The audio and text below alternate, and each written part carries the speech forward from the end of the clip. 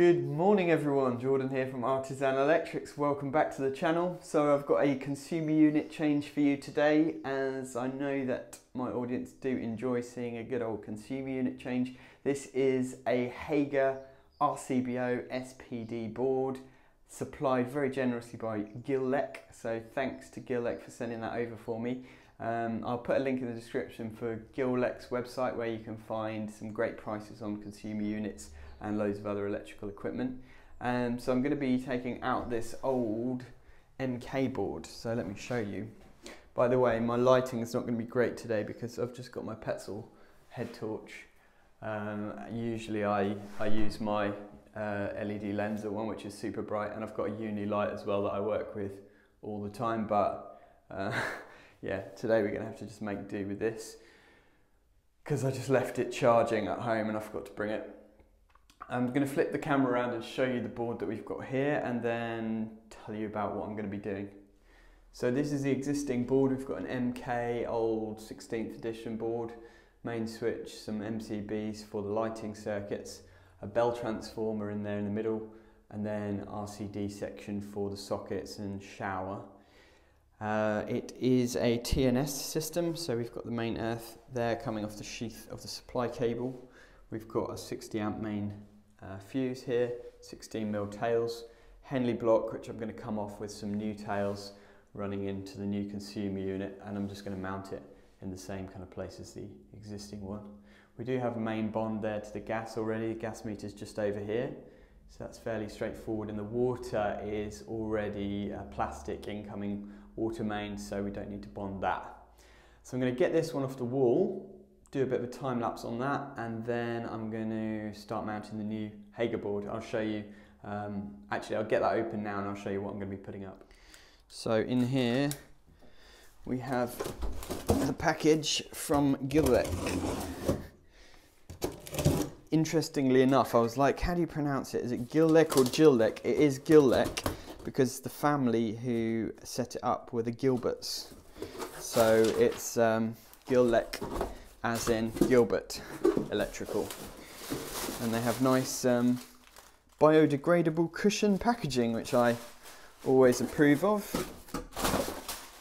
So we've got here some Hager mini RCBOs, which are absolutely great. They're really compact. These are the ADA series. 32 is obviously the rating, so the number changes based on the rating.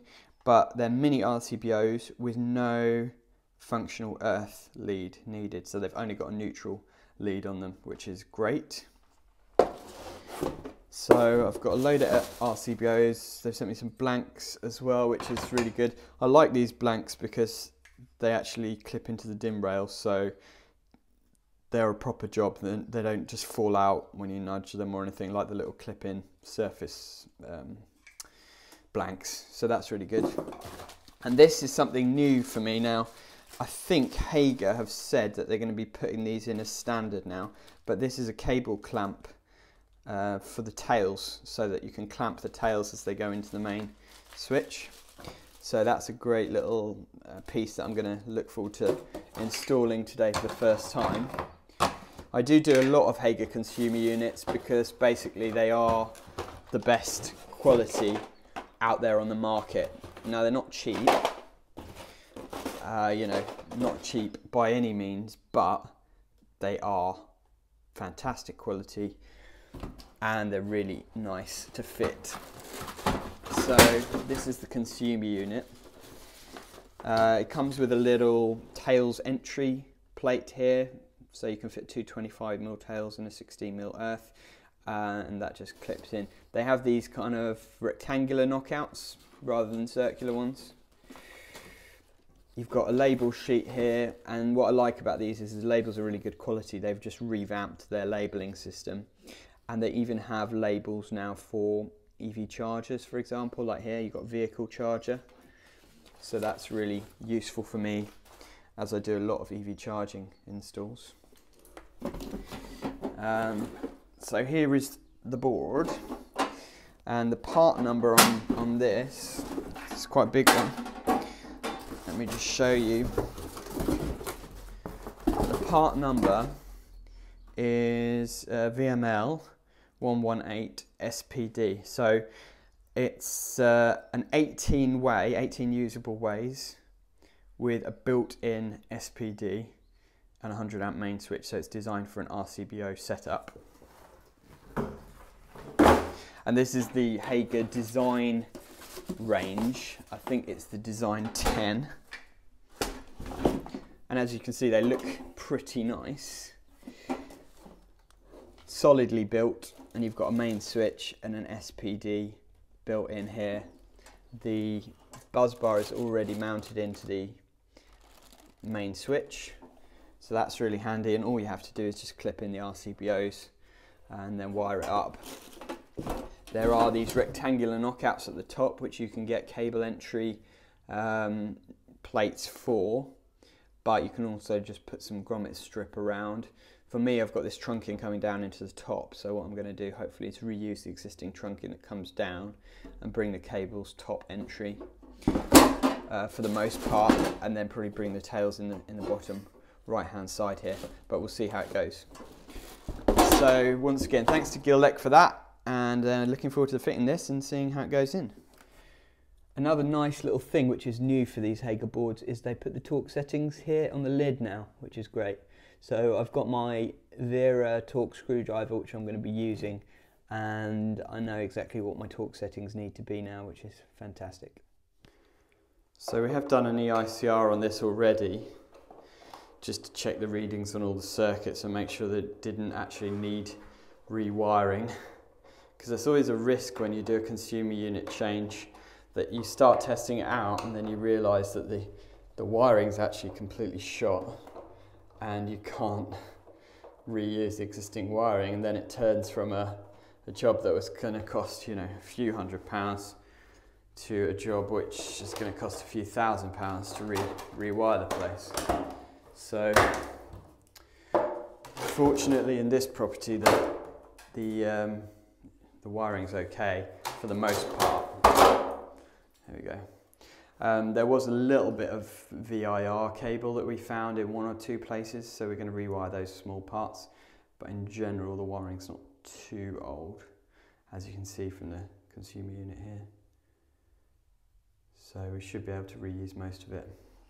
VIR, by the way, stands for vulcanized Indian rubber, or some people call it VRI, vulcanized rubber insulated.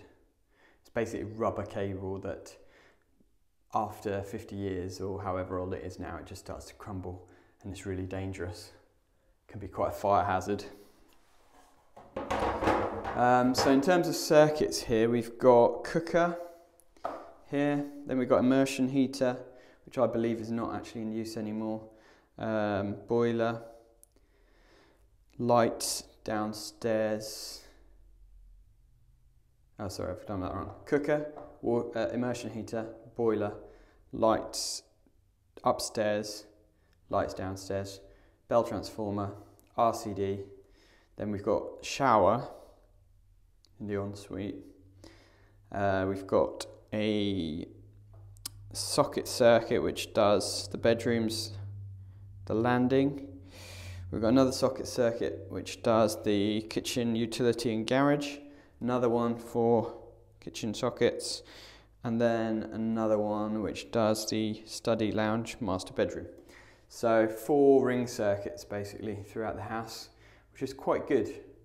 I mean, it is going to be an 8-bedroom house, but 4 rings is quite good for a house of this size. It's not actually a massive house, this. It's just that they're going to basically use every single room possible as a bedroom in order to maximise the income on this, because it's a HMO. House of multiple occupation, so basically each room is going to be rented individually by a different person. This is a bit of a funny little trunking setup here. I'm just going to pull that off, and yeah, it's not really, it's a bit of a bodge that. So I'm going to have to try and figure out what to do there to make that neat, because I don't really like the fact that the cables are all going behind that gas pipe. But I don't really see much of a way around it either, to be honest. Let me know in the comments what you would do on that. Gonna have to figure out something. So I'm gonna just start taking this down, pulling all the old wiring out, labeling everything up as I go, so that I know what cables do what circuit, and I can keep track of everything. And then once the old board's out, I'm going to tidy all the cables, make them neat, figure out how to get them into the new board, and then mount the new board up and start wiring into the new board. The main fuse has already been cut, the seals have already been cut before, so it's not sealed, so I can just pull that, and that will isolate the whole board for me. Obviously safe isolation is very important, so I'm going to go through and just prove that this is dead before I start working, and then I can start stripping everything out. And one thing we do usually as well with these is just take the main fuse out of the carrier and then put the carrier back in. Otherwise you've got these live terminals here which are accessible, which someone could accidentally poke their finger in, or if a piece of wire just slings down from the consumer unit and pops in there, that could be an issue. So for safety reasons, we just take the fuse out of this, so it's dead carrier essentially, and then we put it back in just to close up that fuse holder. So for those of you who haven't seen these before, this is what they look like. So basically that is just a plastic carrier for the fuse, and then there's a screw that goes in here which I've just undone, which means that you can then open this up like that, and inside you've got this BS88 or BS1361 fuse, which is held by these little copper rings, and in order to loosen it up you can just undo these screws here. Just loosen them slightly so that it releases the clamping on the fuse, and then the fuse will just drop out. Just need to loosen that a little bit more. That's it. So this is a 60 amp. It's quite an old one. It's probably original, and it's got a little bit of tar on there or something. Maybe something's been leaking out of the old fuse carrier before, but apart from that it looks in fairly good condition. So this is the main fuse that protects the whole installation, which means if there's an issue, well, it doesn't protect the whole installation as such, it protects the supplier's cable down there, so that if something major blows in the consumer's installation, this fuse blows and it will protect that supplier's cable from melting or blowing up or whatever it might do. So now what I can do is close this up like that, and then just put this back in the carrier so that those live terminals are sealed and not going to be able to accidentally touch those. So as I say, safe isolation is really important. So what we're going to do is just check our tester to make sure that the tester is working okay. And this is using my Q-Tech proving unit, the Q-Proof 3. Then I'm going to check between live conductors. So live to neutral, neutral to earth, live to earth,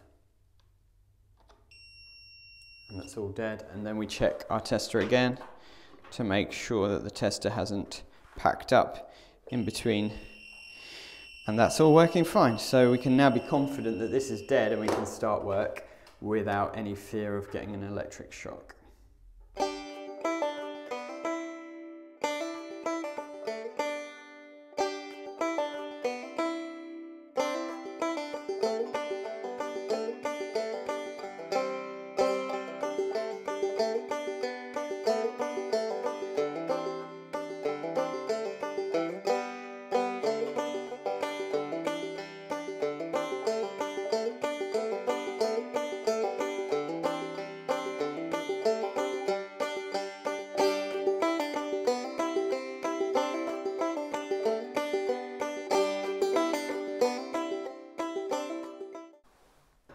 Right, so I've got that board off now, and it looks like most of these cables have got some slack on them, which is good.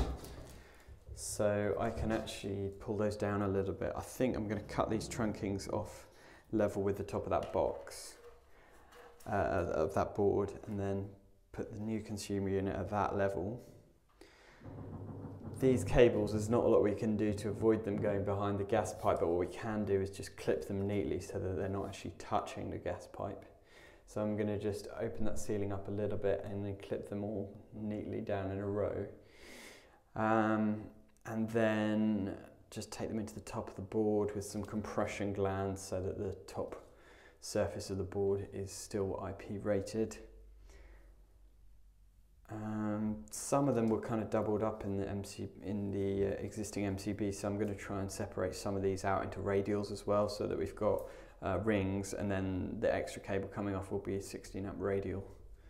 So that'll just tidy things up a little bit. Yeah, so I'm just going to start tidying all these up first, get the board mounted and start putting everything in.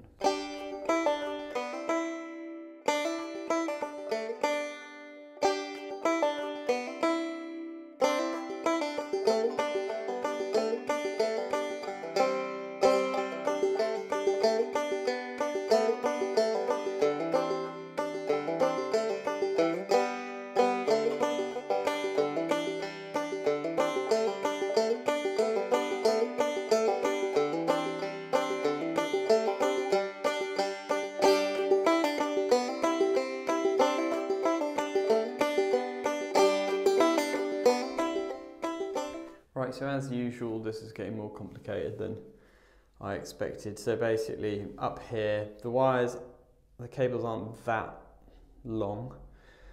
They're long enough to go to a board just below that gas pipe there, but it's not ideal because there's not really room to put trunking on top of the board and then put compression glands and things like that. So I'd end up doing a bit of a bodge job if I put it there.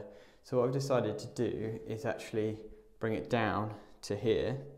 I'm going to put an IP box up there with connectors in, and then extend all the cables down to here, run a nice neat trunking down and do it all properly. I've got to sort these cables out as well. There was a double socket there, but it was all a bit of a mess. There's a spur coming off, going down through into the kitchen there.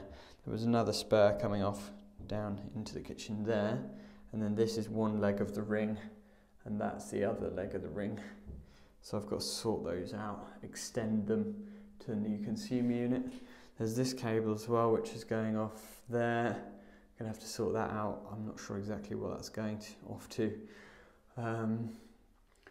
So yeah, I'm just going to try and do this all properly and neatly, rather than trying to fit it up here and it being a bit too tight.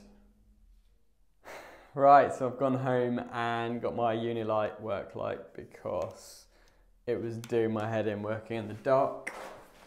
And as you can see, that's much better. I can actually see what I'm doing now. So I've got this IP box. Let's put that there, right. I've got this box here. So what I'm going to do is put that up here with DIN rail mounted connectors, and then I'm gonna basically extend all of those cables, run a trunking down here where my thumb is into the top of the consumer unit and run everything down from there. So that's the plan. I'm just going to drill the holes in here now, put compression glands in, and then start working the cables into it, mount it up and get that on the wall. Cables to go up in the top of here. So what I'm going to do is just measure this out properly so that I can kind of evenly space the cable entries so that it looks nice and neat and everything fits properly. Right, so I've drilled all these holes out, 15 holes for 15 cables, and now I'm going to start putting these compression glands in. So jump to time lapse.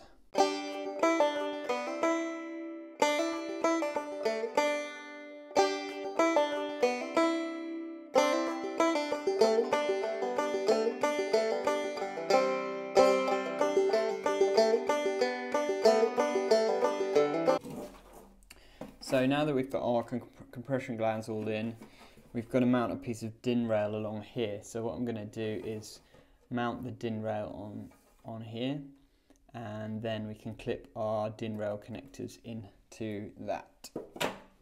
So I've got a length of DIN rail here, but it comes in like a meter length, so we've got to cut it short. So I'm just going to measure it pretty much long enough to span the entire width of the box, and then I'll cut it here, mark it up with my permanent marker, which is not working very well. There we go. And then I'm going to cut that with my multi-tool.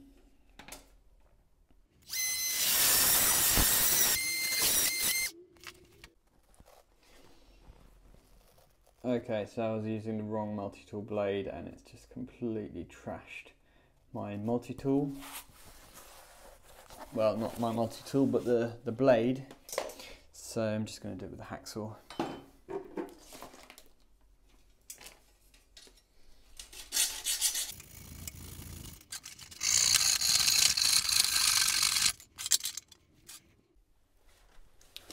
Okay, so now that I've cut my DIN rail to length, I've just got to fix it down into this plastic box, and to do that I'm going to use these little very short screws with a washer. There is this slot in the middle of the box, and that just enables you to put a screw straight into the plastic,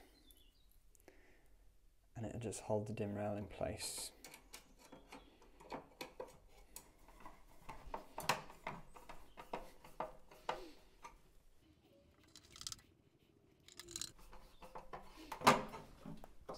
Nice and tight now and in the right place. So I've got my trunking here, and what I've done is I've measured where it needs to go, and then I've just drawn a line a little bit on the inside. So I'm going to butt the trunking up to it and then cut a slightly smaller hole on the inside here, so that the hole here is just slightly smaller than the size of the trunking, to give kind of a grommet edge, so that it's properly sealed, and then I'll silicone it around it afterwards. So I'm going to just cut that open with my multi-tool and then start mounting the connectors.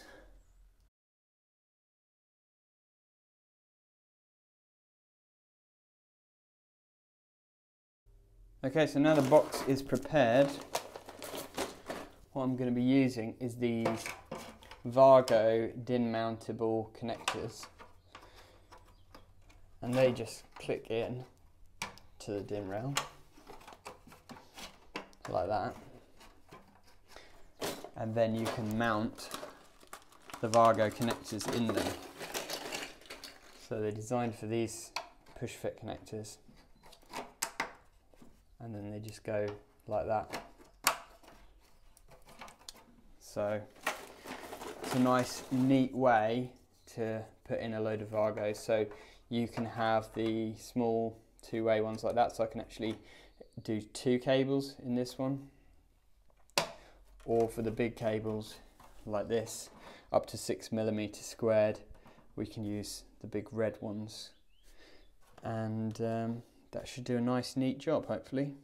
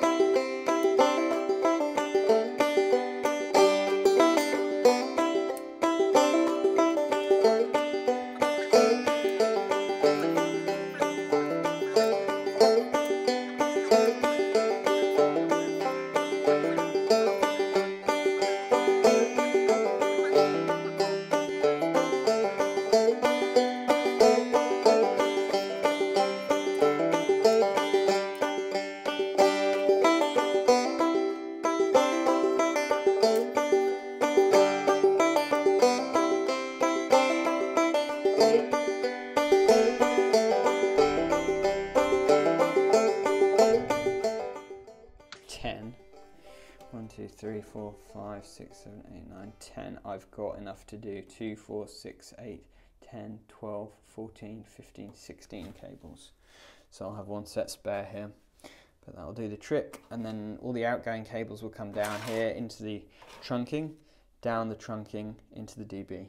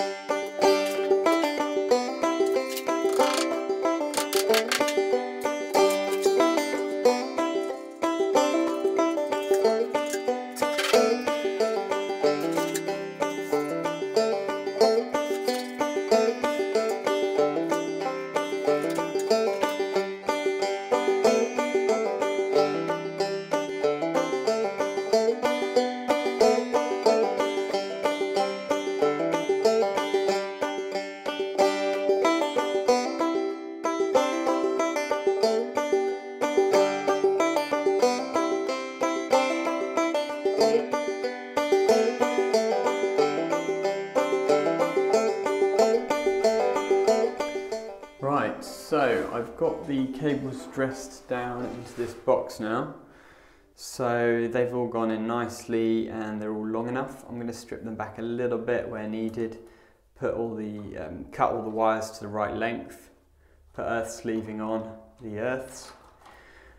This one here, I'm not sure what I'm going to do with that one yet. I might just take it down and bring it in the side here, or I might just put a normal Vargo box up there and then extend it down and come across and into the bottom of the consumer unit, something like that. I need to extend these as well, so I'm going to put new earth cables on these.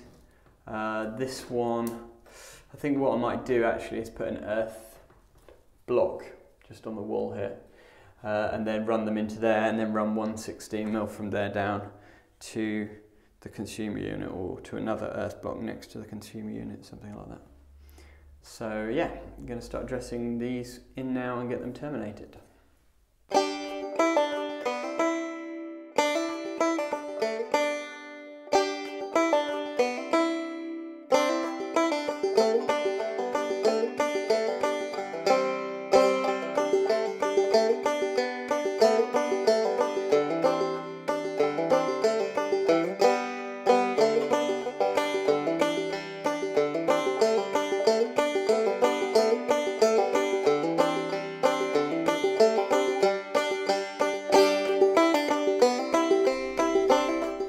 So I've got the consumer unit mounted onto the wall now, and all I'm trying to do now is the trunking. I've got this flat 90 here, which I wanted to put in there, but actually what happens if I do that is it raises the trunking up slightly, and so there's a bit of a gap. So it would end up, the trunking would be like that, and there would be about 5mm gap, which is not ideal. So what I'm thinking to do is just actually not use this bend, just lay it flat on there like that, and then just do a kind of a mitre joint here so that I get a neat angle. It's a little bit more tricky, but at least that will avoid the gap, because that gap will kind of compromise the IP rating of the top surface. I mean, the other thing I could do is do it with the 90 and then just silicone it in so that it's all sealed off anyway, but I'm not sure really what's the best option. Let me know in the comments what you guys would do. Right, so I decided to go with the 90-degree angle here because it's just going to look neater. Actually, when I put the lid on, it's going to bend that down slightly, so there will only be a very small gap which I can then fill in with silicone. And then in terms of fixings, I've just used these penny washers to get a nice solid fixing. So I'm just going to measure a bit now up here, just to put that piece in, fix that onto the wall, then I can start getting the cables between the two boards. I've used the Hager grommet strip that comes with the boards here. The only thing is I did run out, so I've used some normal grommet strip there. And that one, I've knocked it open, but it's not actually going to be used. So all the cables will come in to these 5 cable entries here. So yeah, getting there. Right, so I've got my consumer unit mounted, trunking pieces mounted now. So what I'm going to do is get the RCBOs in here, all fitted out, so I know where each one's going, and then I'm going to start getting cables in between and then do all the connections. So next step.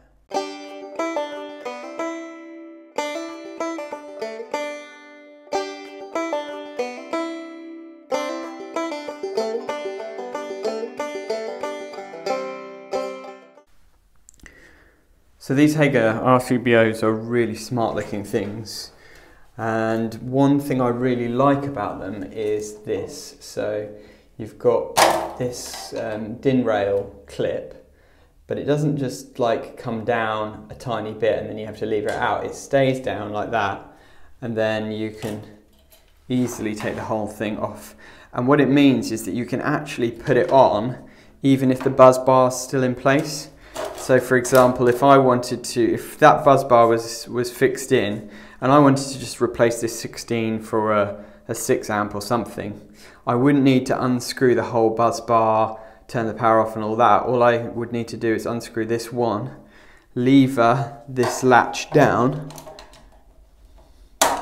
and then you can actually take the whole thing out while the buzz bar is still in place and connected to all the other circuit breakers. So it's a really nice little feature that, as far as I'm aware, that no other manufacturers have. All in all, these are really nice quality. Now you'll notice this one is slightly different. That is a 40 amp. So this is for the electric shower. And the 40 amp ones they don't do in a mini RCBO yet. And so it does have a functional earth that will need to be connected as well. And with these, I did a consumer unit video a while ago where I actually sleeved these green and yellow, but you're not supposed to. According to the wiring regulations, functional earth colour is cream, just like that. So that is how it should be. It shouldn't have any earth sleeving over it, but it will just go and connect into the earth bar along with the earth from the circuit itself. These SPDs are pre-wired into the board, so you don't need to do anything. They have these crimps which are crimped onto the main outgoing side of the main switch, and then this cable that just loops up, and an earth cable also which comes out of the earth terminal and is already pre-wired and connected into the earth bar there. So they're quite nice and easy. You don't need to do any alterations. You don't need to do any wiring, you just put them in. And they have inbuilt overcurrent protection, so they don't need an MCB to protect them because the overcurrent protection for these is built into the device itself.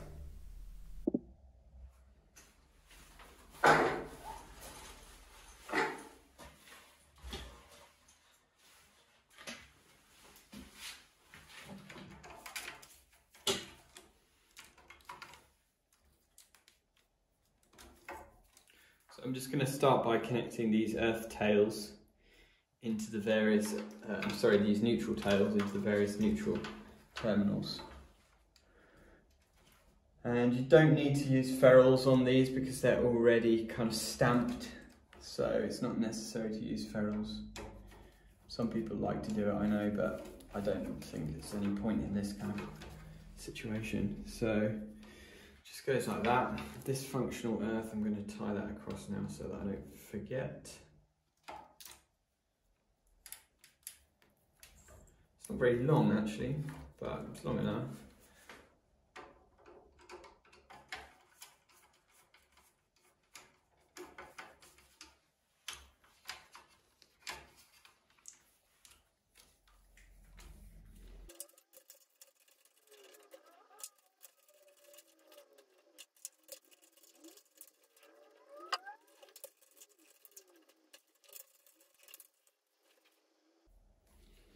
So for these ones, it's probably worth putting ferrules on because they are fine, quite thinly stranded.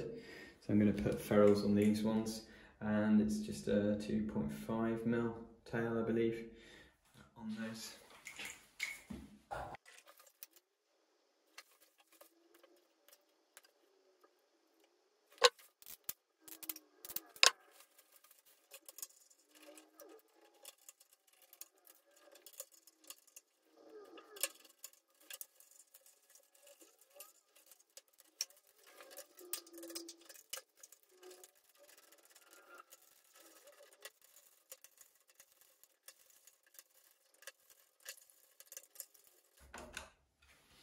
Okay, so I've just done those connections up loosely, and I'm going to go over it with my Torx screwdriver later on, but I just wanted to loosely connect all those, and then I'm going to start putting the cables in here now and running them into the connector blocks upstairs.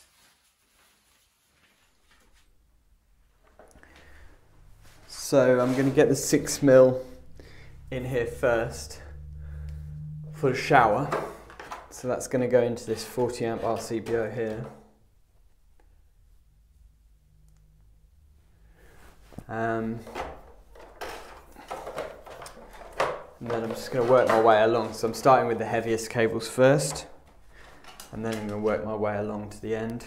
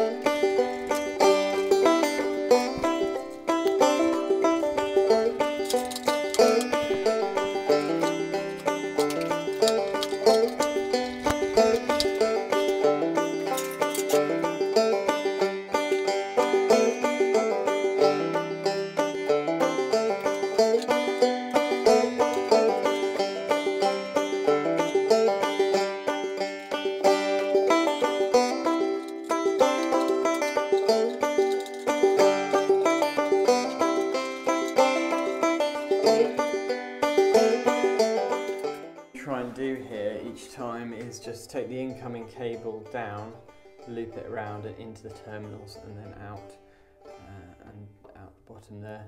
So I'm going to do the same with this one. This one's for the cooker. I'm just going to tuck that in like that, loop it over to one side, and that way everything should be fairly neat. There's enough of a gap in between each of these to just do a little loop, and that should keep it nice and tidy and looking good, because obviously there's a lot of cables going in there, so I have to be careful to keep it neat and enable future maintenance to be as easy as possible as well. Although these are maintenance free connections, you know, if ever anyone needs to change anything, it should be as easy as possible to access and make changes to the connections.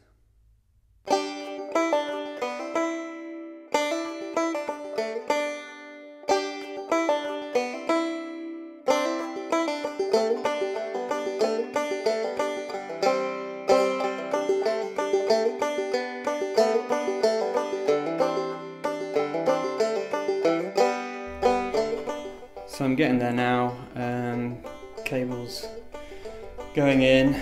Takes quite some time to do it neatly, but I'm getting there bit by bit. But I just forgot about the tails clamp, so I was like, okay, how do I fit that?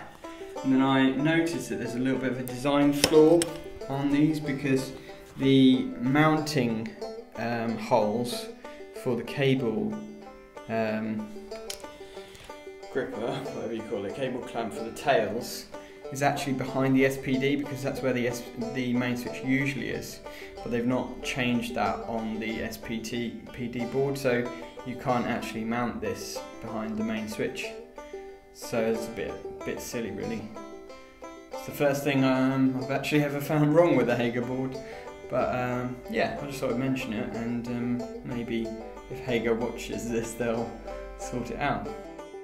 Right, so we're nearly there now. So all the cables are in, connected up, in the wire goes down in the trunking, down into the consumer unit. Fairly happy with how it's worked out. I'm not really happy with this. It looks like a disaster. It's just, there's no real nice way to do it neatly, unfortunately. I tried as best as I could, but because of the fact that the wires are going in like that instead of in at the top with what you would have with normal DIN rail screw connectors, it just makes it a lot more difficult to get them neat. So I've tried to sort of loop them over each time, but yeah, it looks a bit of a mess. Hey ho, it's all going to be hidden in the box and it'll look nice and neat from the outside. But I'm a bit OCD with stuff like that, so it does wind me up slightly. Cables in here. Just about enough space in the trunking. It's surprising how much space these twin earths take up, really. And then down into the consumer unit here. So what I'm going to do now is do the tails. I'm going to put a new Henley block on there, new flexi tails in, looping in here, underneath and up into the main switch. I've got to extend these bonding conductors, probably put an earth block up here somewhere, and then just extend the bonding conductors down, another main earth block there to loop the main earth into, and then I'll be ready to turn it on and call it a day, because it's just hit 5 o'clock, so I reckon I've got another hour before I'm finished. Right, so I'm pretty much there now, ready to turn it on. Cables are all neatly terminated in the board, trunking's on, running up to the connection box up there. Everything's clipped down. The bonding, I've extended it and I've just connected it into the board here. And then I've just redone the earth for the main earthing. I've got a new Henley block here for the main tails. So that's done. So yeah, gonna get it on and get out of here for today.